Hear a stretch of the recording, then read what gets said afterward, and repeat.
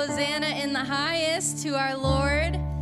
Go ahead and just take a posture of worship this morning that's comfortable for you, whether that's standing or sitting. We're going to do the same up here. And just what I want to communicate to you this morning is the Lord is worthy of our worship.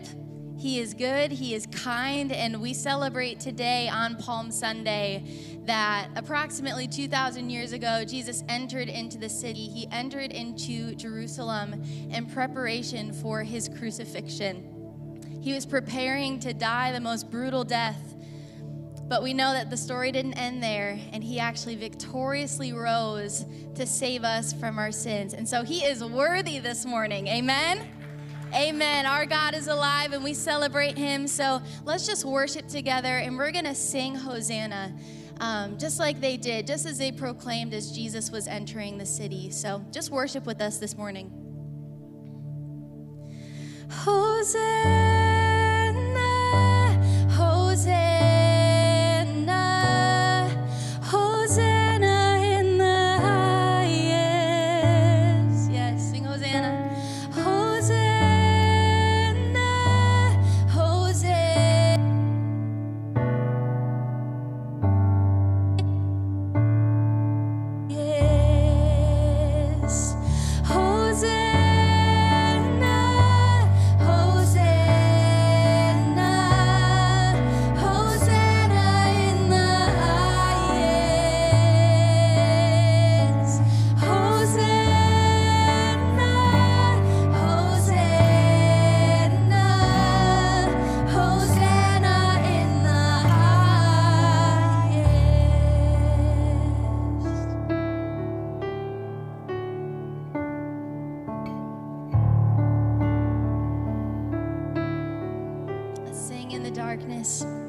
In the darkness, we were waiting without hope and without light, till from heaven you came running.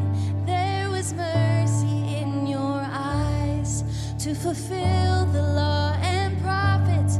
To a virgin came the word from a throne of endless glory to a cradle in the dirt. King this morning. Let's sing praise. Praise the Father, praise the Son, praise the Spirit, three in one. Yeah, you guys are awesome. God of glory and majesty,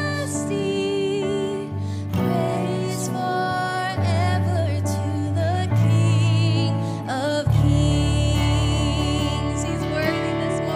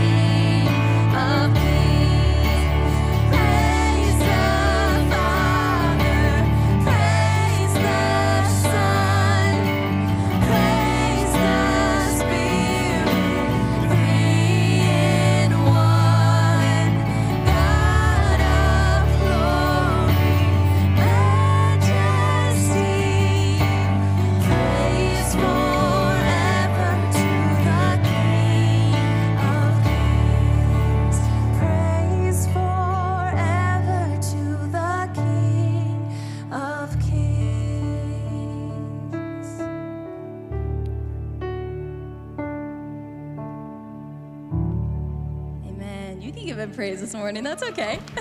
We do that here. Amen. Amen. Well, we're going to do a new song this morning, and I'm really excited about it. This song has meant a lot to me. Just in the past season, I've been looking back at what God has done. And there's so many things. There's so many stories that I could tell you of God's faithfulness in my life. And I'm sure that many of us could say the same. And amen. Amen. And I was just brought to Psalm 34, verse 4 says, I sought the Lord, and he answered, and he delivered me from all my fears. And verse 5 says, those who look to him are radiant, and their faces will never be darkened with shame. And I just know that we serve a good God, and even if you're walking through something this morning that looks dark, that looks like God's not going to come through, let me tell you with full authority of what God has done in my life, he will come through. He will come through. He loves you. And his answer to you might not be a yes to what you're asking for, but his no is good. And he loves you, and he's for you, and you can trust him. And I get emotional because he's been so kind. He's been so good. There's been so many things.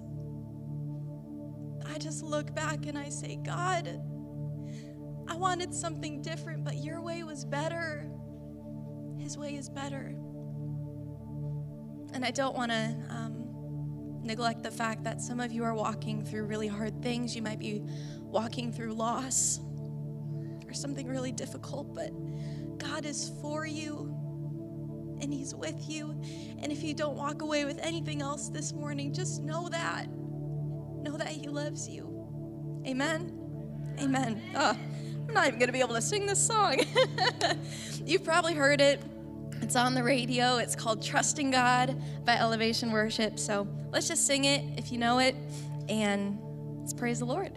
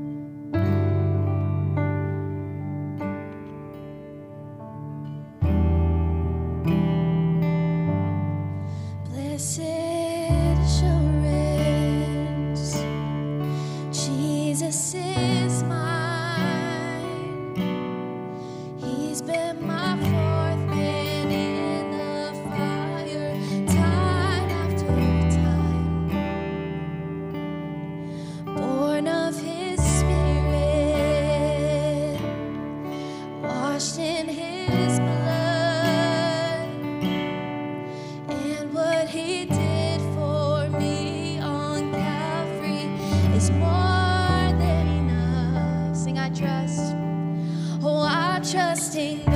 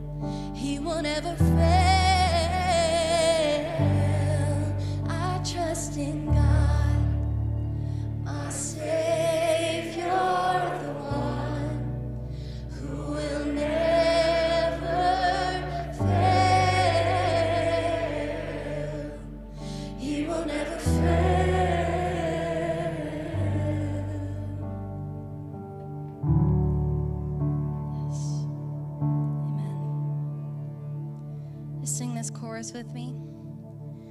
I exalt thee, and I exalt thee, and I exalt thee, oh Lord,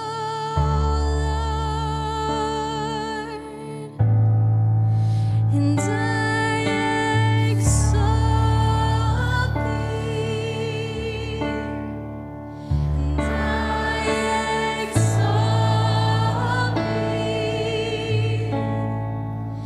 and I exalt thee,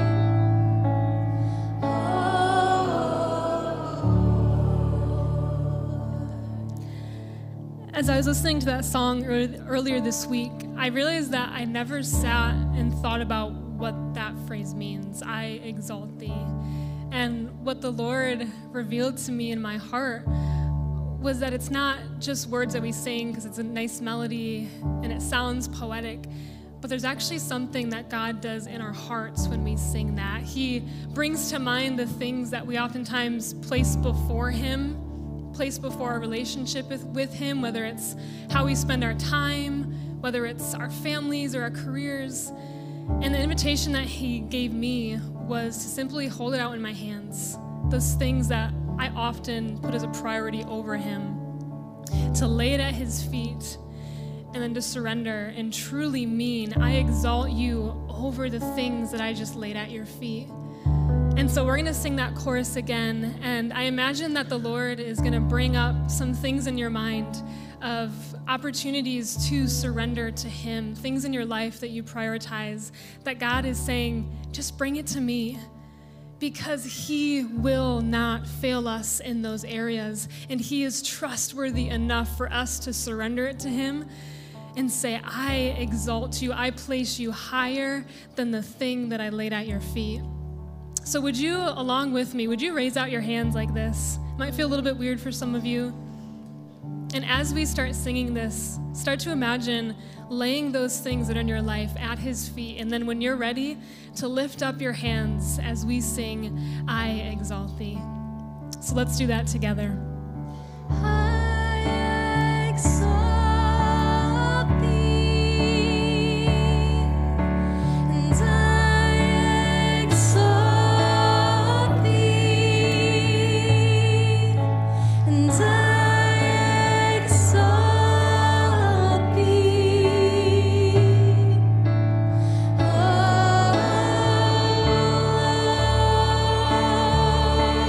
Lord, I exalt.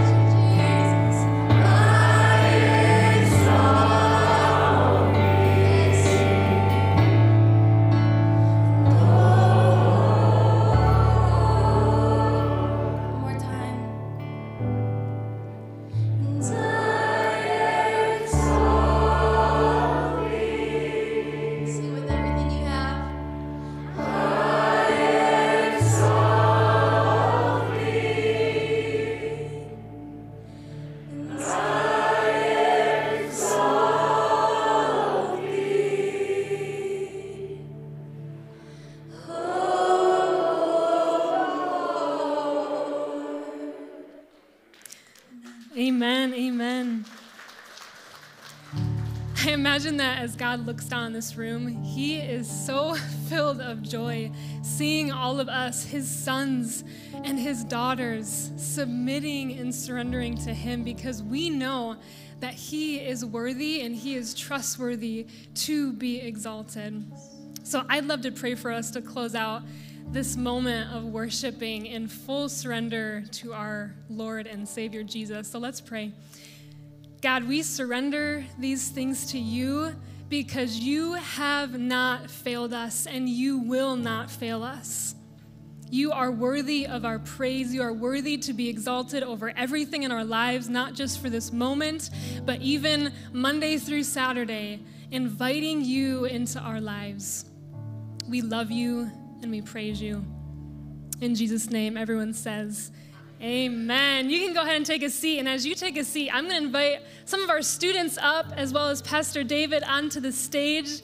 This group of students has an opportunity to invite God into something that they're doing this week. And they're being sent out on a missions trip to Memphis. And so we're going to take some time to encourage them, pray over them, and send them out for all that God wants to do in their hearts and in the hearts of people that they're serving. So I'll toss it off to David. Yeah, so this is a fun part that we get to be a part of here just as a church as we commission them and send them out. So the reason we wanted them up on stage first is a bunch of you probably know them, you're related to them, maybe you birthed them, whatever it is. I want to invite you right now to go ahead and come forward. And we're actually going to ask the students, go ahead right now, if you guys want to come down right here on this part. If you have a relationship with any of these students, I just want to invite you to come forward right now and put a hand on their shoulder.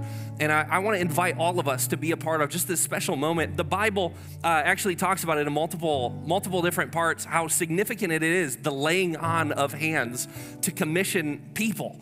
And so that's what we want to do. That's what we want to invite you into. And then also, if you're not up front right now, I want to invite you to stand because you're just as important as a part of this as anybody. So what I want to invite all of you to do, as people are still coming forward, is just to extend a hand like this, just that you would be a part of this special moment where we get to commission this group of students as they go out to Memphis this next week here. So let me pray for us, and go ahead and keep walking down too if you didn't make it up yet. So Father, we just come before you right now just in this special moment where we get to commission a bunch of men and women who love you, who are pursuing you with their lives, who are taking this step of sacrificing a spring break where they could do anything else, but they decided to jump on this trip, Lord. And I know your hand is on each and every one of their lives. I know your hand has led them to this point. And so what we pray for right now, just through the power of the Holy Spirit, is that you would bless them in this week of the trip that they're leaving for in a week from now. That you would be with them, that you would go with them, that you would provide for them. I pray, Lord, as I think about all these experiences that I've had in my own life of leaving the comfort and the safety of home and of mom and dad and going on a trip and just sensing, okay, God, what are you doing, not just through me, but what are you doing in me? What we just pray for right now, Holy Spirit, is that you would just make a deposit in them and in their lives, that they would look back on this trip, that they would look back on this experience right now forever, and they would remember, man, I remember that when God spoke to me. I remember when God called me into that. I remember when God revealed something. I remember when God brought healing. I just pray through your Holy Spirit that you would just bring about something significant, that you would plant seeds right now deep into their hearts that would yield fruit for the rest of their lives. And I pray also, Lord, that our church would rally around them, not just today, not just right now, not just in this moment, but from this point forward. That we would pray for them every day, that we'd set an alarm on our phones, or that as we spend our own time with you in prayer or studying your word, I pray that we would think of them and we'd think of these students, and we would pray that you would work in them and through them in a mighty and powerful way. God, we know you're real. You're worthy of all of our worship. And so we, just as a posture right now, we surrender our lives. We lay down what it is that you've entrusted us. We lay it back down at the foot of the cross, and we ask you to do something eternal through it. So Jesus, thank you for these students. Thank you for these families. I pray that you would provide for this team, provide for this trip, use them in a powerful way, and make a deposit in them that yields fruit for eternity. We pray this in Jesus' name. And everybody said together, Amen. Amen. Can we celebrate with them this morning?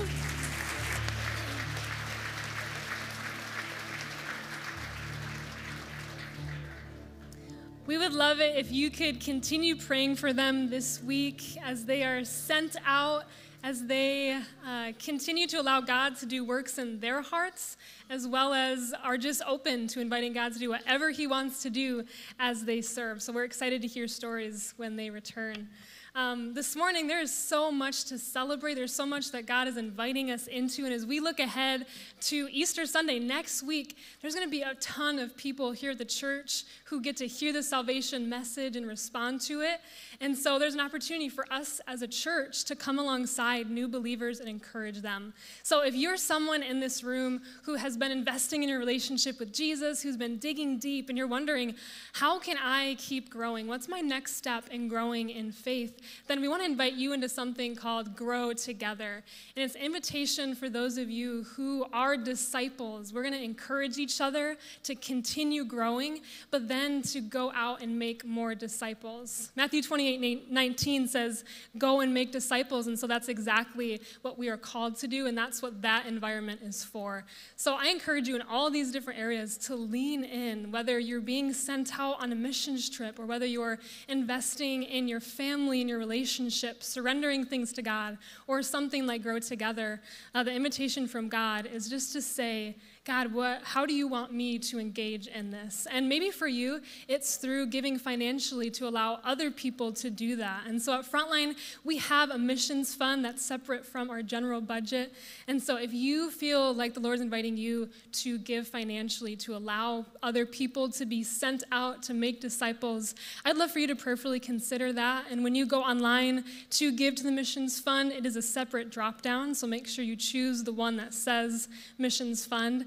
And God's going to honor that. He's going to do amazing, incredible things as we as a church send people out into Memphis and globally into our community, as well as alongside other people.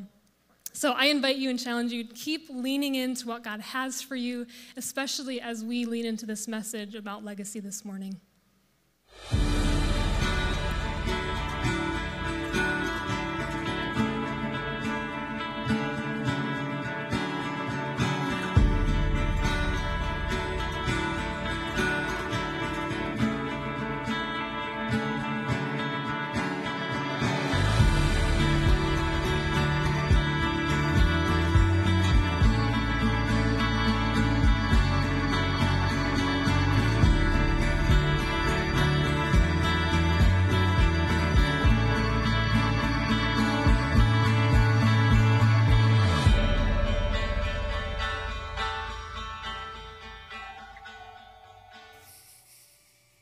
Well, hey, good morning, everybody.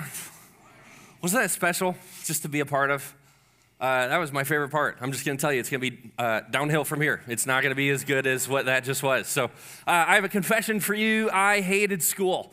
I don't know if there's anybody else in the room that hated school. I hated it. My issue was I got bored. And the worst it got, I think, was in seminary. So seminary is basically graduate school for pastors. So yeah, you're like, what? You ended up here and you hated that? I did. I wish I didn't, but I did. I found out I had this opportunity to switch from in-person school to online school. That was my jam. I could do it when I was in the mode to do it, and I could plow as hard as I could and get as far as I could. But there was one caveat to doing online graduate school, that I just absolutely detested, and that was they made us come in person for 40 hours in 1 week. So if you don't like the classroom, I mean, it's just a death week. It's just awful. So I had to drive down. I went to a seminary called Western Theological Seminary. It's affiliated with Hope down in Holland. So I drove down once a semester for the entire week. I'd spent 40 hours in the classroom, and I dreaded it. I absolutely dreaded it. And so, true story, I'm not even kidding, they would give us breaks throughout the day, probably for people like me that's like, I can't do this anymore. My brain hurts. I don't function like everybody else. So what I would do is on the breaks, instead of kind of lingering and talking to everybody else, I would walk, and I would walk a mile away, and this would be my preferred destination. I'd walk to the local cemetery, because my preference was I'd rather walk among the dead than a whole bunch of future pastors. I'm like, I just need to get out of here. I don't think like this. I don't whatever. So I'm not even kidding with you. I would walk the cemetery, and no joke, it became my favorite part of seminary is going to the cemetery. And so sometimes I mix them up. I'm like, back in seminary, whatever it was, this is what I learned, etc. God did a real work in my own life and in my own heart. And honestly, if I look at that last photo of the cemetery, there's actually fond memories that I have with God in that place. I don't know if you like going to cemeteries, if you don't like going to cemeteries. Most of us have awful memories that are associated with cemeteries, losing somebody that we love. When I would walk the streets of the cemetery, I would read like the different gravestones. I just read them, and it's pretty amazing that you can boil an entire human life down to just a stone, isn't it? You know, the average gravestone size is 12 by 24 inches. So your whole life can be boiled down into this very small surface. And the reason why I loved it so much and being there and walking is it reminded me that I have an appointment with death just like all of us. And in fact, it was the why. This is why I'm in seminary. This is why I decided to go into ministry. This is also why I'm a follower of Jesus.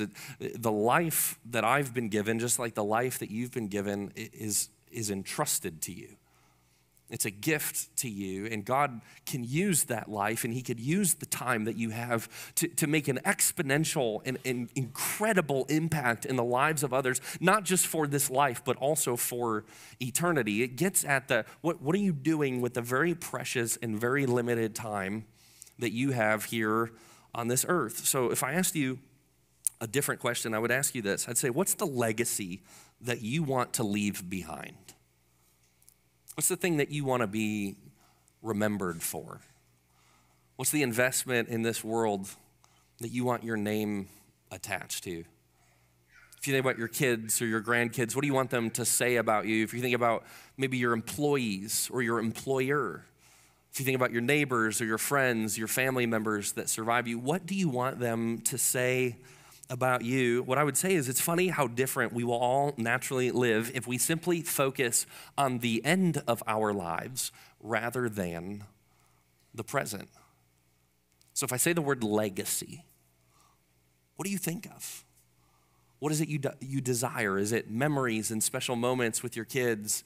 Is it relationships that you have? Is it your name on a building, or is it a business that you started? Is it good that you were able to accomplish in the world or in other parts of the world that lacked? What is the thing that drives you and motivates you and moves you? Because here's the thing, and this is why we're closing out our series of A Healthy Home on legacy, is how the world would define legacy is quite different than how God would define legacy, and particularly a successful legacy. So the guy that we're talking about today that I'm really excited about is a guy named Paul. Paul wrote a lot of the New Testament of the Bible, and a lot of his writings were letters that he was writing to other people or to other churches. And so what I love about the passage that we're going to focus on today is not just the words that are written, because the words are phenomenal. They're life-changing. They can reorient your entire life. If you read them and you say, I want these to be my words, I want to live this, I want to act as if Paul's writing these words to me, it'll change everything. But it's not just the words he uses, it's actually where he writes these words. So Paul, the Apostle Paul, finds himself in a Roman dungeon. Paul had been arrested multiple times. He had traveled, especially in Rome, and he would preach the gospel and he would teach people about Jesus. Well, the problem with the time that Paul was in Rome is there was a new emperor named Nero. You've probably heard of Nero before. Nero is known for being brutal towards Christians. He's the first one that actually targeted Christians, the first Roman emperor that targeted them. He would crucify Christians, he would burn them alive, he would imprison them. If you've heard of like the Roman games, where they would throw people out and let wild beasts tear them apart, that was Nero that came up with that, and he used Christians to do that. So Paul finds himself arrested. He finds himself in chains here in the dungeon with this tiny little hole at the top. This is where they would drop food in. Paul is in here and he's thinking, this is probably the end. It's probably the end of the road for me. And if Paul was thinking that, he would have been correct, because it's shortly after Paul pens these words that Paul is executed by Nero. It changes what he's about to write, doesn't it? Let's read what Paul wrote. He's writing this to his young pastor friend named Timothy. He says, I thank God whom I serve as my ancestors did with a clear conscience. As night and day, I constantly remember you in my prayers. Recalling your tears, I long to see you so that I may be filled with joy. I'm reminded of your sincere faith, which first lived in your grandmother Lois and in your mother Eunice, and I am persuaded now lives in you also. Notice at this point of his life, and as he's looking at the end of his life, what is Paul most concerned with? It's not his money. It's not his house. It's not his retirement. It's not some cottage. It's not his dog. It's not anything like that. What he's most concerned with is the spiritual legacy that will be left in his wake. What he's most concerned with is his friend Timothy, this young pastor who's about to lose this mentor and friend in Paul. What he's concerned with is what has been imparted to Timothy that actually takes root and translates to a significant impact for the kingdom of God after Paul is no longer here. That's what's moving him. That's what's driving him. That's what's motivating him. He's mentioning his grandmother Lois, his mother Eunice. It's so interesting. Even he says at the beginning, as my ancestors did with a clear conscience. What Paul is doing is he's looking at the lineage and the legacy of faith that both Paul and Timothy have been a part of. And he says, Timothy, I look at your mom and I look at your grandma and I look at the faith that they have. And the faith, I'm convinced, as they led you to the Lord, as they introduced you to Jesus, as they deposited something inside of you in your soul, I'm convinced it's alive in you. I see it. He's calling this out, this legacy that you are now a part of, Timothy. And what Paul says is, and I'm there with you. Both of us are a part of this legacy. We're a part of something bigger that's going to last long after you and I are both here. And he's bringing his attention to it. So before I just move on, do you notice whose name isn't mentioned as Paul mentions Timothy's ancestors? His dad. If you look at different parts of the Bible, Acts 16 is one of the references. It actually talks about Timothy's dad, and he's referred to as a Greek. Now, to you, that might not mean anything, but Greek or Gentile, sometimes those words were interchangeable. What most scholars believe is that Timothy's dad did not have a relationship with Jesus and had no belief in him whatsoever. So think about this complexity here that Timothy has, is he's looking at his mom and he's looking at his dad, and one of them has faith and one of them doesn't. One of them is a part of the spiritual legacy that has preceded him, and one of them does not. And you see this even throughout Timothy's life. He was conflicted with that he struggled with that. There was a timidity that he had because he's looking at the history and the people that went before him and his ancestors, and he's saying some of this is mine, but then some of this I don't align with, or I don't agree with, or I'm different. Maybe he's the first version of it. The reason I wanted to bring attention to that is to say this to you. Maybe you're the first one in your family. Maybe you're the first one to have a relationship with God. If you look at your parents and you long to see them have a relationship with God, you're in good company with other characters in the Bible. Maybe you grew up in a home where two parents had different faith backgrounds, or maybe you only grew up with one parent growing up in the home. Maybe you were in foster care, you were adopted, and you say, I don't really know who my parents were, or I do know who my parents were, and they both definitely didn't have a relationship with God. Whatever it is that your situation was, or your family, there's this incredible thing that happens in the kingdom of God, that you can be grafted into a spiritual legacy of those that go before you, and it's not just related to your bloodline. It's related to a totally different bloodline, which is Jesus. Paul, as he's writing to Timothy, he's saying, I want to show you the thread, Timothy, that you're a part of. And for you, what I'd ask you is, who's the thread of faith that has led you to this point? Who before you has deposited something into you or invested into you? Who had a relationship with Jesus that led to questions for you, or you fell back on in a later season of life, or maybe they invited you here today? Who is it that is a part of this legacy that you find yourself in? Because Paul is bringing Timothy's attention to that. He's saying, look at what you get to be a part of. And then here's what he says, 2 Timothy 1, verse 6. For this reason, I remind you to fan into flame the gift of God which is in you through the laying on of my hands. See why we laid hands this morning on the students going out? There's something powerful that happens. There's a legacy that's a part of that we get invited into through faith and through the laying on of hands. And he says this, verse 7, for the Spirit of God, or the Spirit God gave us, does not make us timid, but gives us power and love and self-discipline. My favorite set of words in this passage is fan into flame. Any of you built a campfire before? Anybody in this room? Anybody? Okay, you're waking up. We'll get there. Campfires. My favorite part, this is the best part of camping for me, is setting stuff on fire. That's what I loved all growing up. And so I would find this, doesn't matter where it was. We had a little pop-up camper growing up. I would find the matches. I'd light them on fire just because that's fun, because I was a young kid. So when Paul says fan into flame, I want to paint a picture for you. You know the part of the fire when you're building a campfire and you got to get a bunch of really dried leaves and really tiny twigs.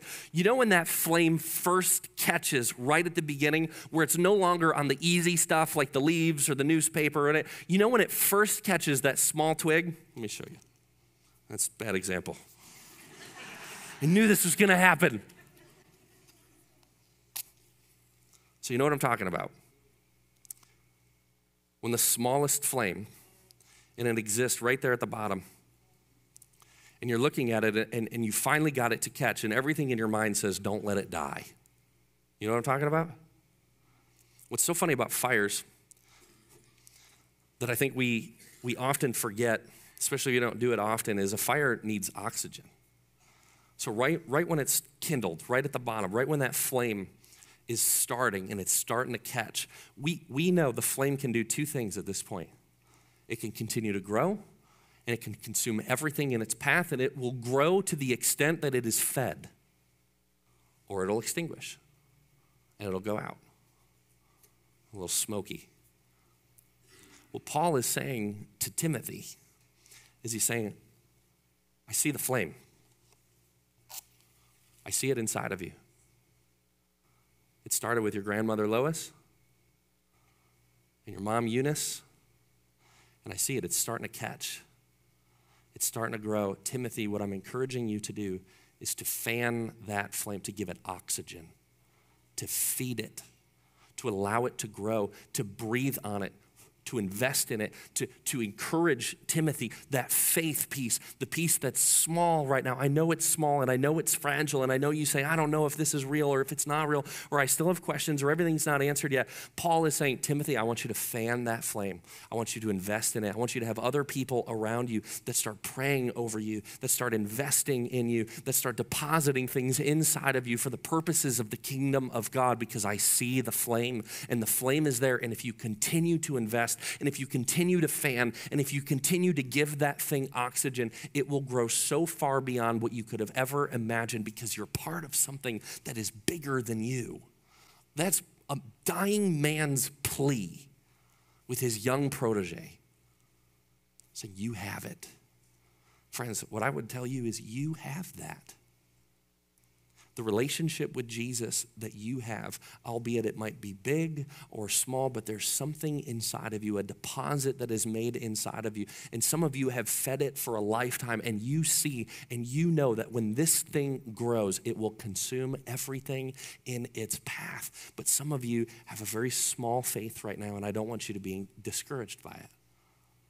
I don't want you to be discouraged by your questions. I don't want you to be discouraged by the fact that you don't see it playing out in your life. I don't want you to be discouraged when you look at your family, or you look at your context, or you look at your workplace, or you look at the legacy that if you died right now, the legacy that would be left. I don't want you to be discouraged. Just like Paul is encouraging Timothy, let me encourage you, fan the flame. Just fan the flame, give it oxygen, spend time in the Word of God. Allow other people in your life to walk with you and to pray over you and to lay hands on you, to fan that flame, because as it grows, it will change everything, and your legacy that will be left will be unbelievable. Paul continues, he says this, so do not be ashamed of the testimony about our Lord or me, his prisoner. Rather, join me in suffering for the gospel by the power of God. He has saved us and called us to a holy, say this word with me, life. Okay, say it like you're alive, though. Life. Come on. He's saying, Timothy, you have a life. Paul's about to lose his. He's looking at Timothy and he says this, God has not just called us to a holy legacy. The legacy part doesn't happen once we die. The legacy part is written while we are still alive. He's saying to Timothy how you use your life, what you invest in your life, what you fuel in your life, the flame that you give attention to in your life. That's what God has called us to, not because of anything we've done, but because of his own purpose and grace. If I could boil it down and say it in a really easy, simple way, I would say it just like this. Legacy is not just something you leave, it's something you live. Every single person can walk out with that today.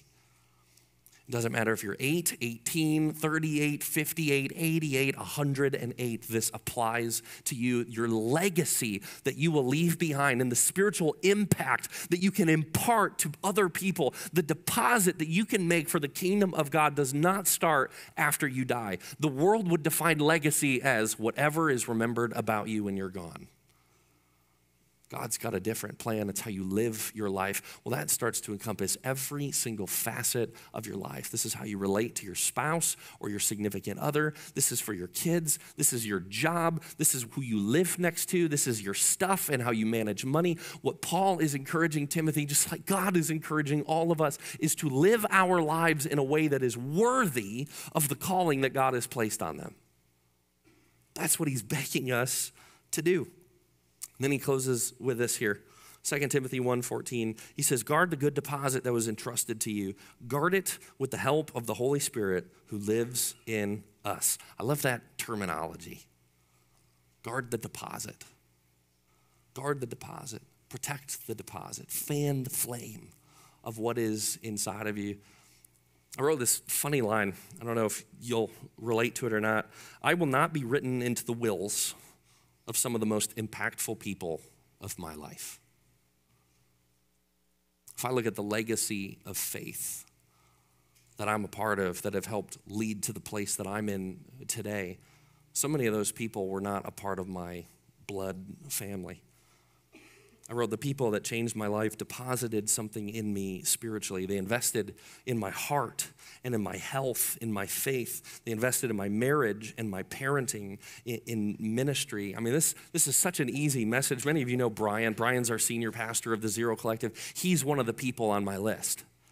Somebody that invested in me and imparted something to me and deposited something in me that has changed the course of the trajectory of my life. Another one's Blake Hicks. He's our executive pastor. He's another one that has invested and poured into and deposited something in my life. I've got former counselors on here. I've got friends on here. I've got an old youth pastor on here. I have in-laws in here. I have former pastors in here. This long list is people. That's what connects all of them together. Otherwise, they're in all sorts of different facets and jobs, careers. They're in different age groups and demographics. Some of them grew up in a home that faith was foundational, and others grew up that faith had nothing to do with their upbringing. All of these people have seen their lives as living into a legacy that is not about them, but it's actually about the person of Jesus. And I get to stand on this stage and say, there's no way I would have gotten here by myself. In life, in job, in career, in marriage, in parenting, as if I look behind me, there is a wake of people. Many of them are you, sitting here in this room, who prayed for me, who encouraged me, who supported me, who walked alongside me. I'm indebted to those that are in my wake. Paul is bringing Timothy's attention, and he's not just saying, look backwards and look at all of those that have invested in you and deposited something inside of you. Acknowledge that, but then he does this, but now look forward. Who is it that you're doing that for? Who is it that you can deposit something into for their faith, for their walk with Jesus, their marriage, their relationship, a place where they need healing? Every single one of us has this flame that lives inside of us. This is why this is such a good metaphor. I can set a lot of stuff on fire in this room, can't I? That's the metaphor. Isn't it funny when when the flame is fanned, when it begins to grow, you can transfer it. You can go person to person to person to person to person. Paul's imagery is perfect.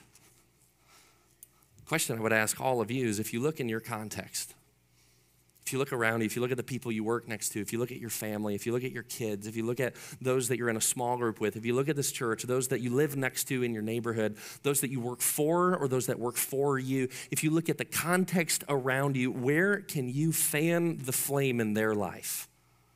Where can you be an encouragement? Where can you be a support? Where can you be an intercessor and pray for them? You know, there are so many opportunities for you. If you're saying, I don't know, I don't really have a lot of opportunities outside of this place. Do you know how many opportunities exist here at our church right now?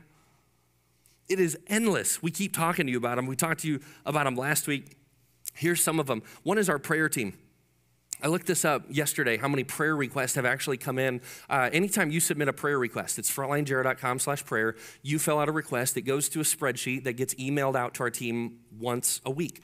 And so our prayer team, who is from afar, reads through those requests, and they pray for you. You're being prayed for every single day if you fill out a prayer request.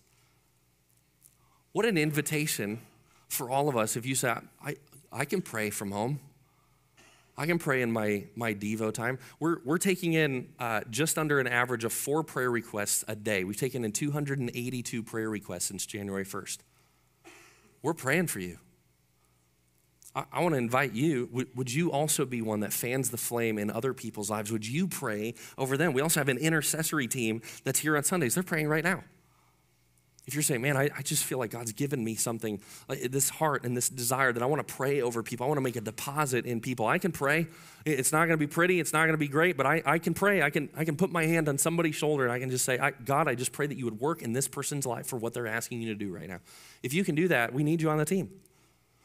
I'll go to the next one, missions. If we talk about missions, there are so many opportunities here to serve, whether it's in Essential Store, if it's hand-to-hand, if it's going on a mission trip like the students one going to Memphis, if it's Guatemala, we have trips coming up going to Guatemala or Ethiopia. You can sponsor a child in Ethiopia right now through our UCRO partnership. You can invest in people. You can fan the flame. You can pour gasoline on this fire that is kindled in the lives of so many other people and students and those that we get to serve in our community. This is what God's actually inviting us to do, is to fan the flame, not to consume the flame, to fan the flame, to invest the flame, to share the flame, to deposit something inside of the people around us. And the last one here is just our next gen ministries.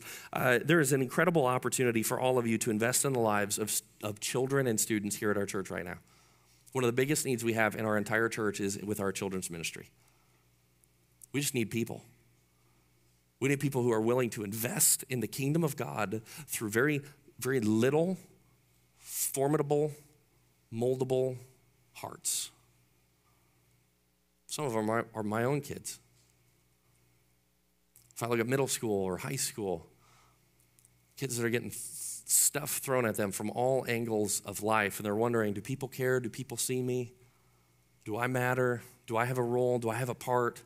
Not just in the kingdom of God, but just in this world. You know what a difference you could make with such a small investment into their lives, serving with them, serving in one of those ministries, volunteering once a month, whatever it is, it would be an investment into the kingdom of God that would translate to a legacy that will span generations.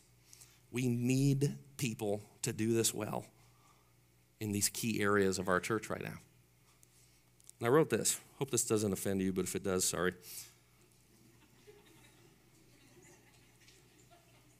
I don't want to be a part of a church full of busy people. I want to be a part of a church that invests in people. That says, I am going to sacrifice for this. I'm going to carve out time out of my week for this. I mean, we have an example of all of these students that just said, I'm willing to give up my spring break because I want to go serve. I want to go meet people that I may never meet again. But maybe God can use me in their lives for a season, and then maybe God can use them in my life for a season. Maybe God's cultivating something that he's inviting me to be a part of. What is it for you?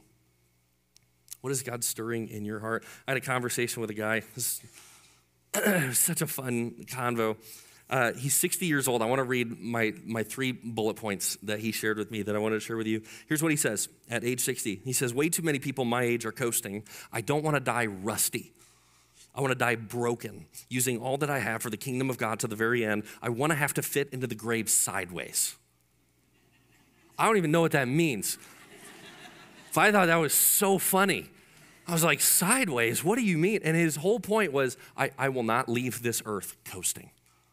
I will not leave this earth in neutral. I saw this post on social media. If I can share this with all of you. Social media post says this: the most productive age in a human life is 60 years old, and it continues into your 80s. If they look at the most productive season, 60 to mid-80s, right there. The biggest impact opportunity exists. If you're like, I'm in that range, I don't have the energy anymore to do the students thing or to do the kids thing, what I would tell you is your most productive years are right now. And not just our church, but the kingdom of God needs people that are willing to step in and say, I want to invest. I want to leave a legacy that doesn't just start after I die. It starts right now in my investment and my intentionality and the deposit spiritually that I can make in the lives of the people around me. I just want to invite you to be a part of that here at our church. If I think about Jesus' legacy, today's Palm Sunday.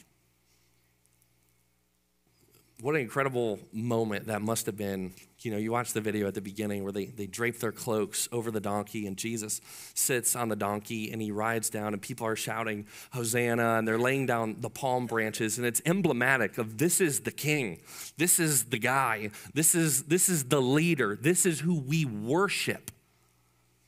And I can only imagine the smile on Jesus' face, knowing what he was about to do, knowing he was gonna go to the cross, that he'd be convicted not for anything that he had done. He was totally innocent, totally pure, the first human being on the planet to have ever accomplished the feat of living a perfect and holy life. And he traded that perfect and holy life for us.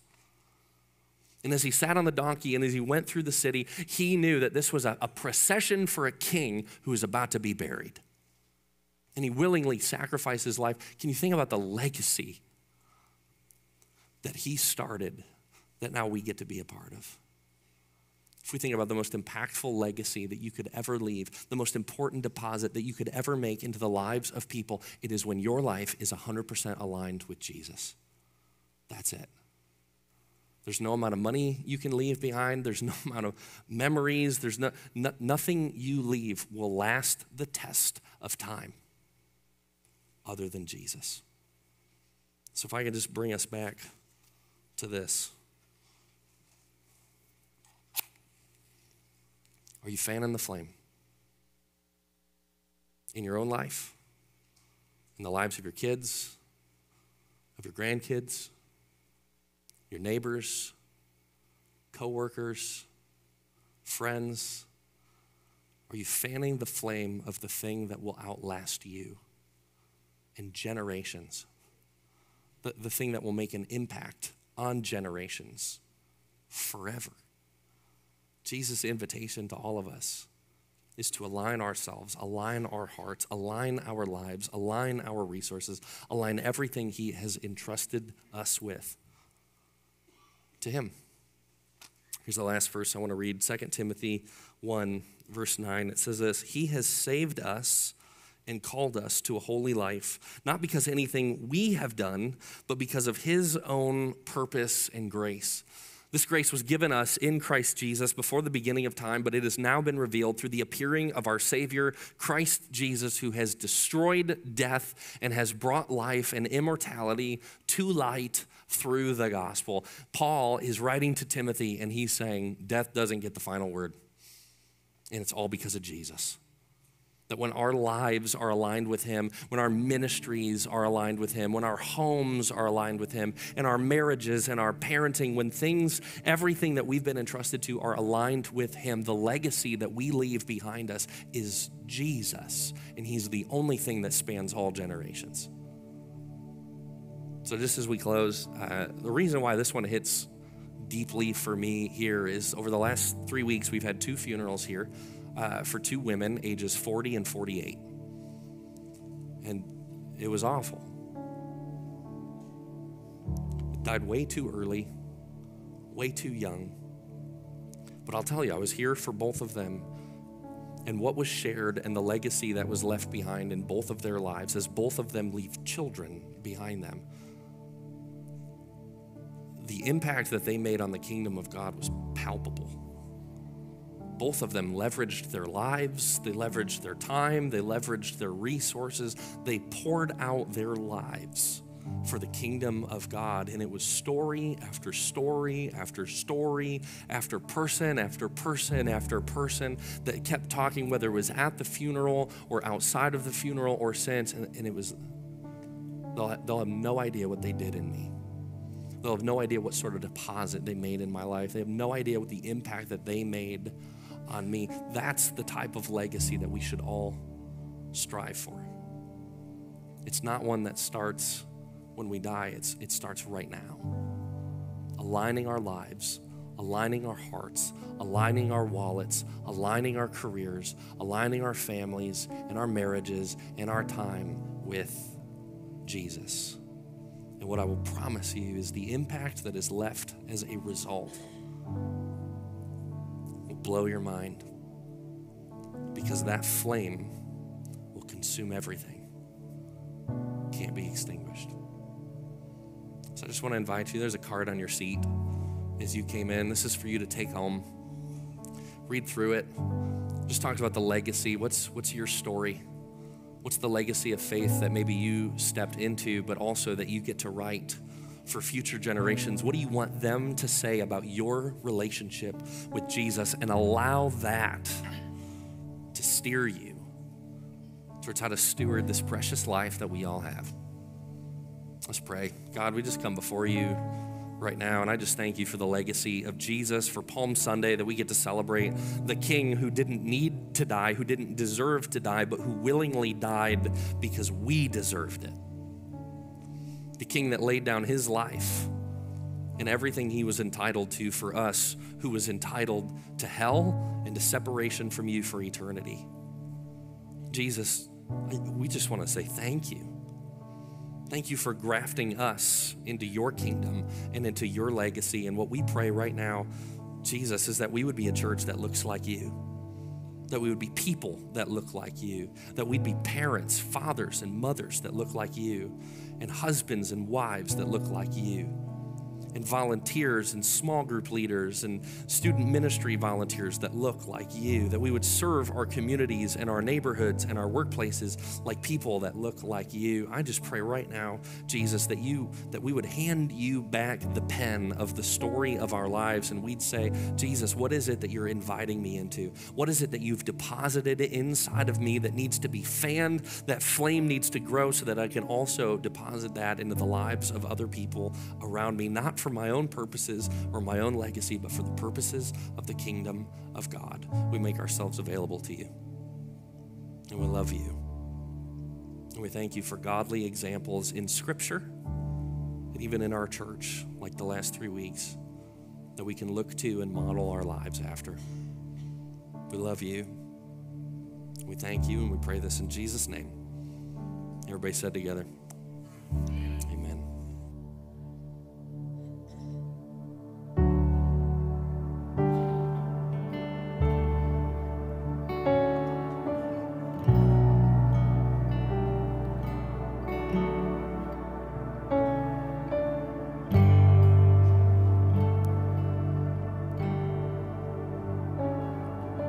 I just wanna speak the name of Jesus over every heart and every mind, 'cause I know there is peace.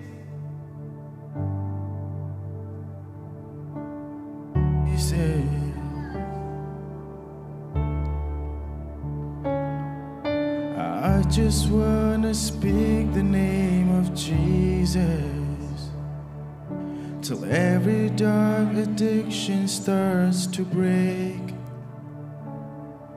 declaring there is hope and there is freedom. I speak Jesus. Your name is power. Your name is healing. Your name is life. Break every stronghold. Shine through the shadows. Burn like a fire.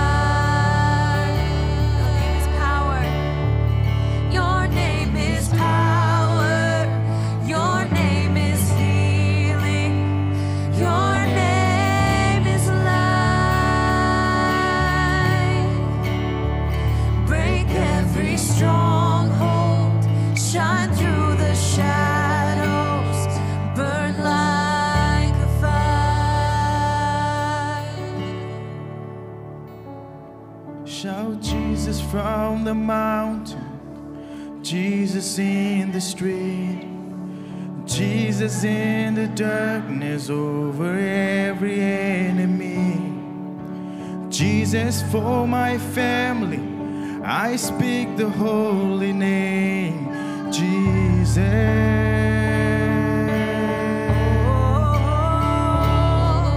Shout Jesus from the mountains, Jesus in the streets, Jesus in the darkness over every enemy. Jesus for my family, I speak the holy name, Jesus. Your name is power, your name is healing, your name is life. Break every stronghold, shine through the shadows, burn like a fire. Your name is power, your name is healing, your name is life. Break every stronghold, shine through the shadows, burn like a fire.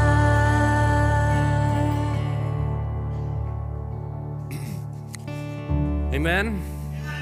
Amen. And that's how we want to leave here today, is just proclaiming Jesus over everything. So I just want to invite you, if you want to extend your hands like this, it's just a posture of reception, just to lead with a blessing that God has for you today. So brothers and sisters of Frontline Church, live a life that's worthy of the calling that you have received. As you leave here today, fan the flame of faith in your own heart. Invite the Holy Spirit into that, and then allow Him to work in every environment, every context, every relationship to bring about the kingdom of God, not just in you, but also through you. So go in His peace and in His strength and in His power. And all God's people said together, amen. We love you. We'll see you next week for Easter.